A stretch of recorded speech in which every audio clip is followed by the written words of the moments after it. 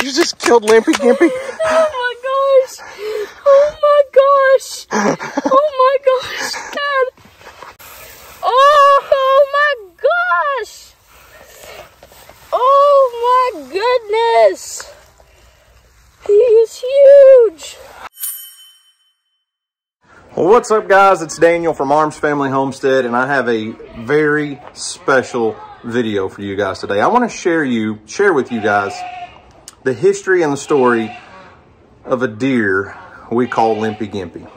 So, history, and it's just unreal the amount of history we have this one specific deer. The first time we ever saw Limpy Gimpy, he came into a game camera that we had set up trying to get pictures of otters down by the creek. And I think that was 4 years ago. And it's obvious it was him. He was easy to keep track of over the years because he had a bad back leg. It kind of pulled up underneath him. And Limpy Gimpy was here his entire life on our 110-acre property.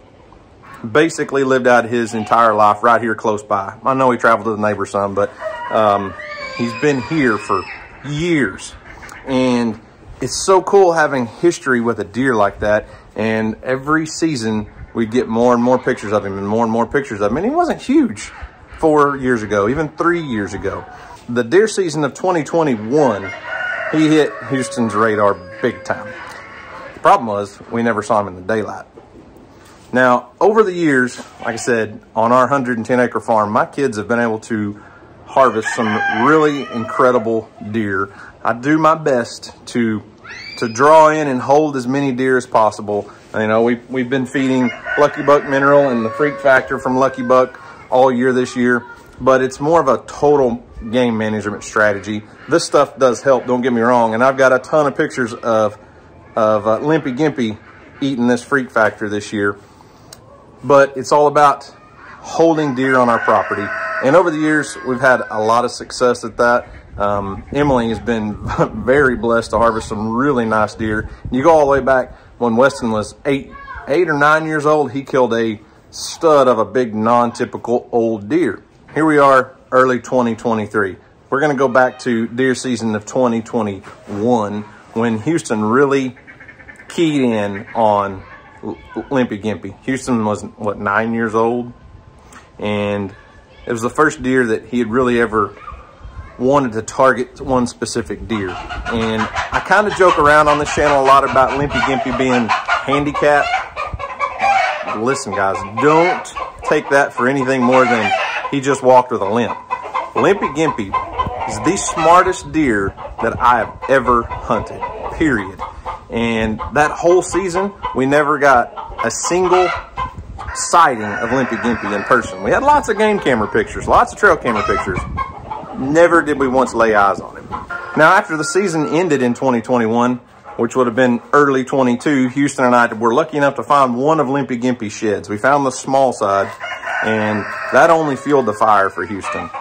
He now had 3 years of pictures of Limpy Gimpy and one of his sheds. And we looked for days trying to find the big side, but we never found it. So we kept, you know, adding supplemental feed and minerals and everything, trying to keep Limpy Gimpy here close by. But like those big old smart bucks do, he disappeared for several months. And as 2022 rolled in, deer started growing their antlers, and we never saw Limpy Gimpy for probably a good 6 or 8 months.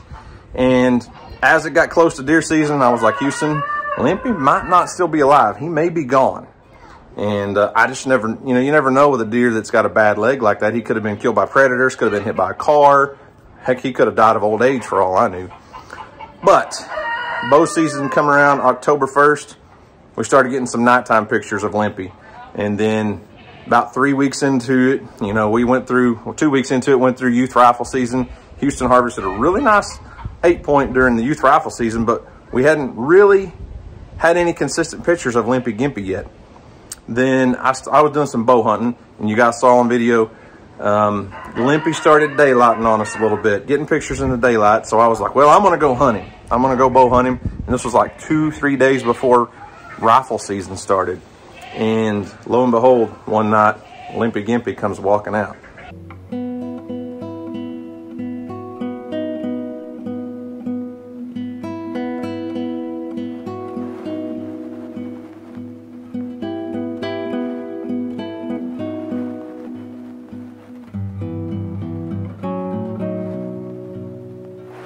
I just didn't have it in me to harvest Limpy Gimpy. I knew how much this deer meant to Houston. I knew how bad he wanted to take this deer. I drew back on him 2 or 3 times, and every time I'd let my bow down and just, I couldn't do it. And something inside of me was saying, save that deer for Houston, let him have a chance at him. So I did.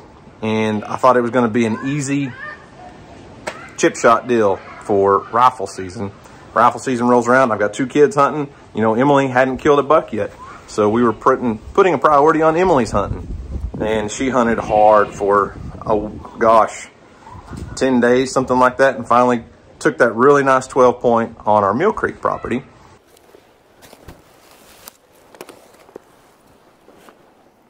Let's see this guy. Oh. 1, 2, 3, 4, 5, 6, 7, 8, 9, 10, 11. Heck yeah.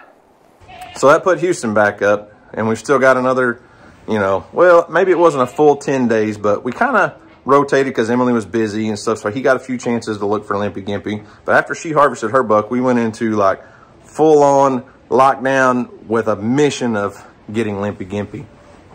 And we had 2 separate hunts where Limpy came in. The first time, Houston got so much of buck fever, he had the shakes and couldn't hardly breathe because Limpy was at 100, maybe 125 yards. Had him set up, had him in the scope, and we just couldn't make it happen.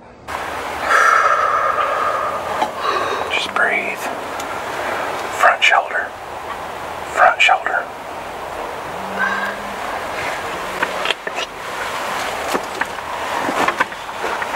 We're gonna smoke deer. You gotta be still. What do you need?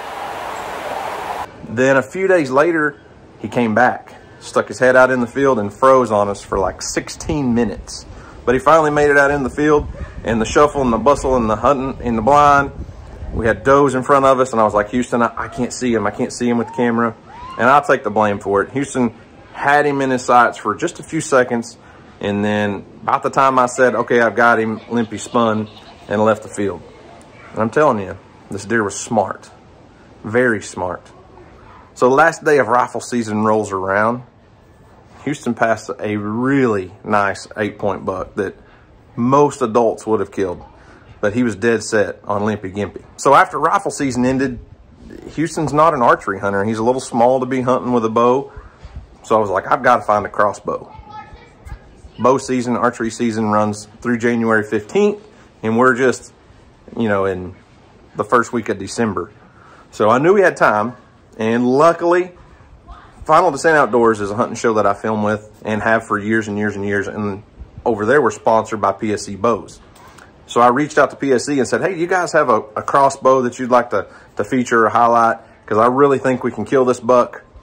And I think if we can get him on a good feeding pattern, it should be an easy enough deal after rifle season ends and things, you know, you get all those hunters out of the woods and stuff. So PSC was gracious enough to actually send Houston a brand new PSE crossbow. And he had never shot a crossbow at all, ever. So we're gonna go after Limpy Gimpy with this crossbow. You might ought to take it off safety. Yeah.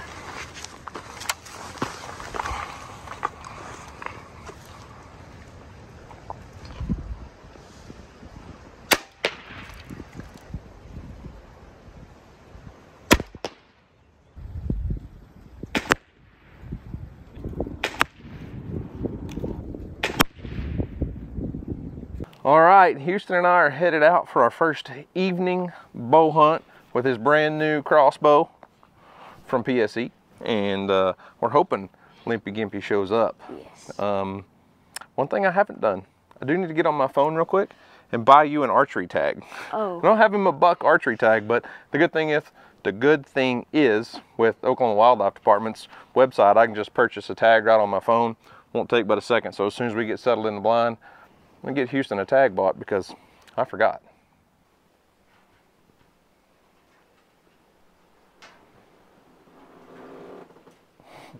What's up? We're gonna settle in for the next 2.5 hours or so and see if Limpy Gimpy shows up. Yeah. Oh, and by the way, we did get Houston an archery tag purchased.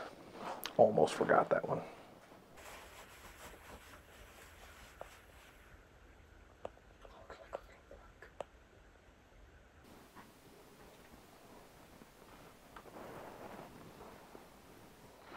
Well, Gimpy was a no-show on our first outing with the crossbow, but that doesn't mean he's not in the area, because he actually came in last night. I think I had pictures of him about 1:30 or something like that, and he was in there for quite a while.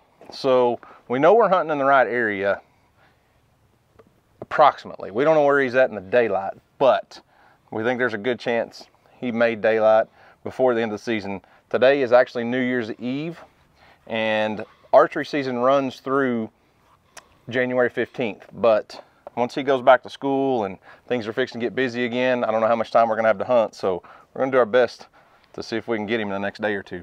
Yeah. I just have one question. What? If he comes in, are you gonna be able to make the shot, pull the trigger? Yes. Yes, that's what I like to hear. All right, let's go get him. Yeah.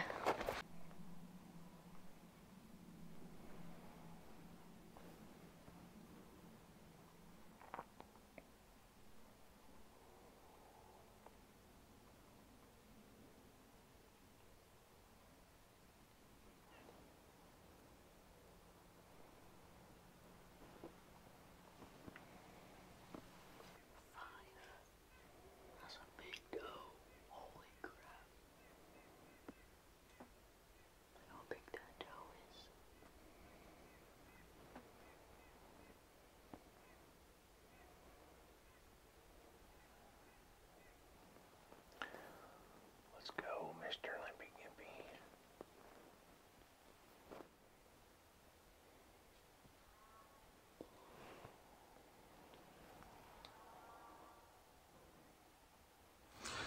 So we spent several hours getting Houston dialed in with the crossbow and started hunting. Went out 2 or 3 times. We had several pictures, but not real consistent, but several pictures of Limpy Gimpy coming into a different field than we had seen him during rifle season. I thought, well, that was the same field where I was hunting him during bow season, and I could get him, you know, we could get him in 20 to 30 yards, perfect, easy shot with the crossbow. So we hunted 2 or 3 days, maybe longer than that, maybe about 4 or 5 days, and never once laid eyes on Limpy. And he disappeared on us for probably about a 2-week time frame, had 0 pictures, 0 sightings, nothing. He just disappeared like those old smart bucks do. So fast forward to almost the very tail end of bow season. We've gone past Christmas, gone past New Year's, and it's like crunch time. We're down to 4 or 5 days left in archery season, and Limpy Gimpy shows up back in our rifle stand in that field 2 or 3 days in a row, morning and evening. We were getting trail camera pictures of him, broad daylight, which was incredibly unusual for that deer, because typically he's either nocturnal or he just doesn't come all the way in out in the middle of the field where all the rest of the does and the younger bucks are. And Houston was like, Dad, this is on a Wednesday. Houston says, Dad, can I skip school and go hunting today? I said, no, you're going to school. We've got him on a pattern. We got all the way through the rest of the weekend to hunt. And I said, but I'll come pick you up early from school, and we'll hit the woods and see if we can lay eyes on Limpy Gimpy. And here is the rest of the story.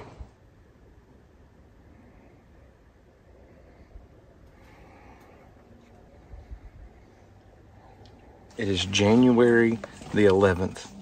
We have until January 15th to close the deal on this deer. It seems like we've been after him for 2 years. Yeah. Because we have, huh? Yeah.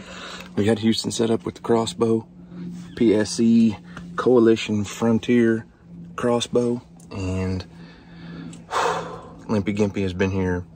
We switched fields. We were hunting a different field for several days. 2 days ago, he showed back up in this field. We're back in the field where Houston killed his deer back during the youth season, and we did most of the hunting here this year. This is where we saw Limpy several times during rifle season. Yeah, so he came in the morning at 4:47 a.m. and he also came in at like 4:30. You just said that all wrong. He came in at 4:30 in the evening 2 days ago, well, yeah. and yesterday morning at like 8 a.m. Yeah. So we know he's using this field again. We just hope we can get in front of him. But we got, looks like 3 turkeys coming in right now, so we better quit yakking. Yeah. Let's just get to hunting. Yeah.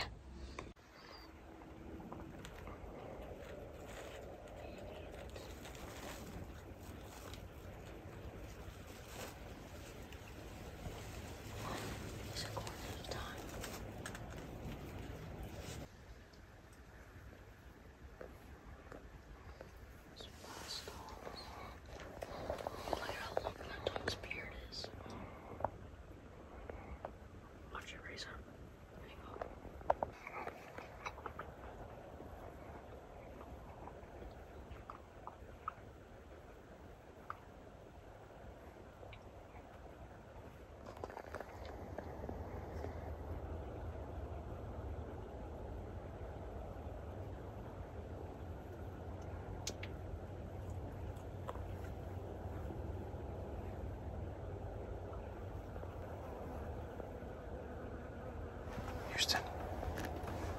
There's Limpy.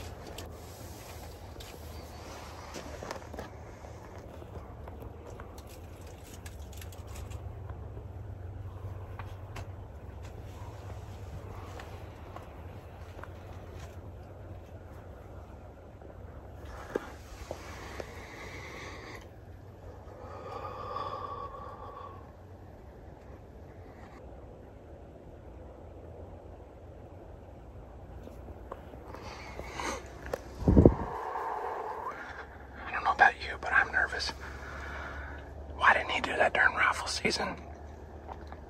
That would have been an easy shot in rifle season. So right now he's out there about 60 yards. We need to get him in closer. Maybe he'll come on in.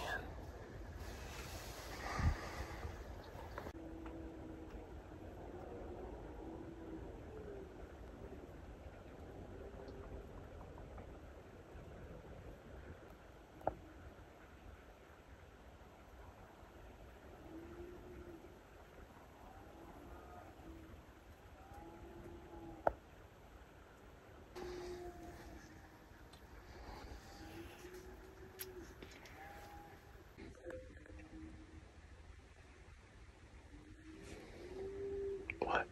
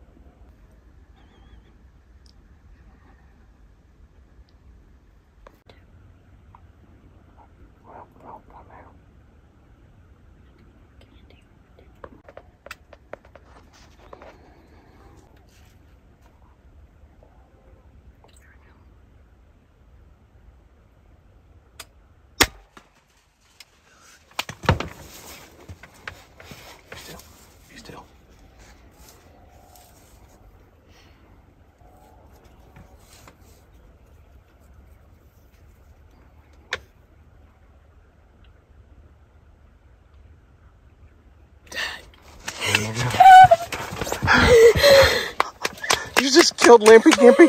Oh my gosh! Oh my gosh! Oh my gosh, Dad! Come here. Come here. Oh my gosh. I'm so proud of you. Holy smokes. I can breathe now. I haven't been able to breathe for like the last 20 minutes. We just watched him drop on camera. I love you so much, Dad. I love you too, buddy. Oh my gosh, you just killed Limpy Gimpy.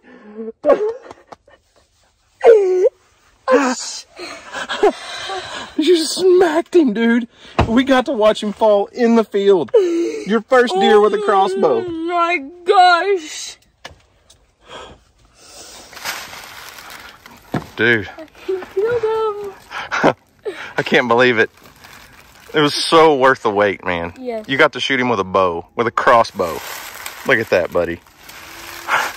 Brad, if you sent us this, thank you for the bow, or the crossbow. Let's go find him. Yeah. I don't think it's going to be difficult. No. Killed him! Oh, did he? Wait. There's It the boat. went through him. Yeah, it did. Wait, hang on. Pick that thing up. I want to see what that crown broadhead looks like. That thing cut all of our fingers up putting this thing together. Look at there. Here, let me. Found the bolt. Let's go get the deer.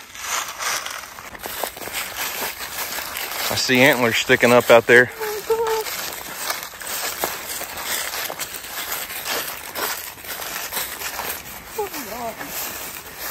This isn't real. Am I dreaming? I'm 100% dreaming right now. No, look at how big he is. That's the small side, buddy. Oh my gosh! Oh my goodness! He is huge! That's so awesome, dude. Can you believe it? No. I can't either, man. He came in. We got to watch him for at least 20 minutes. Like, nice, calm, and relaxed. No, but from last year's side, right here, he only had one sticking out right here. Count it up. Let's see how many points he has. I don't even know how many points Limpy Gimpy is. We've been watching him all this time, and I don't have a clue. 1, 2, 3, 4, 5, 6, 7, 8, 9, 10, 11, 12, 13. 13! I love you. That is. And he was 7 on this side last year, too. Yeah. All right, get some blood in the new Can-Am. It's kind of tall. Oh, wow.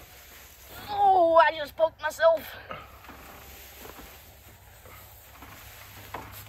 Jimmy's deer are already shedding their antlers. Yeah. Limpy's not. I'm glad. Hey, buddy.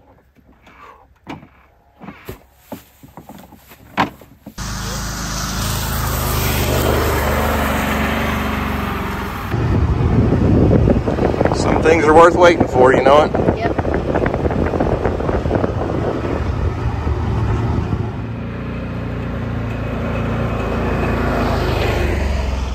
Well, we made it back to the barn with Limpy Gimpy, and I've been looking at his leg a little bit here, and I'm going to kind of show you what's going on with Limpy, because I'm sure everyone's going to want to know that if you've been following the Limpy Gimpy story at all. Everybody's going to want to know what's wrong with Limpy's leg. This is not going to be a catch, clean, and cook video or anything like that. We're gonna gut him and probably take him to the processor because it's still 70 degrees outside. If we were down in the 30s, I would hang him overnight and then probably process him myself tomorrow. But with it being in the 70s, we've got flies out this in January. It's ridiculous. But anyways, let's take a look at Limpy's leg.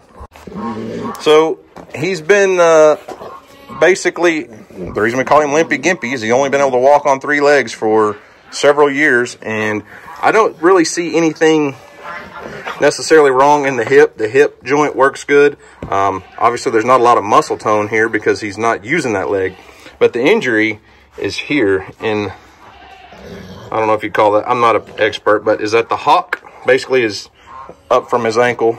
I think that's a hock. Anyways, his knee.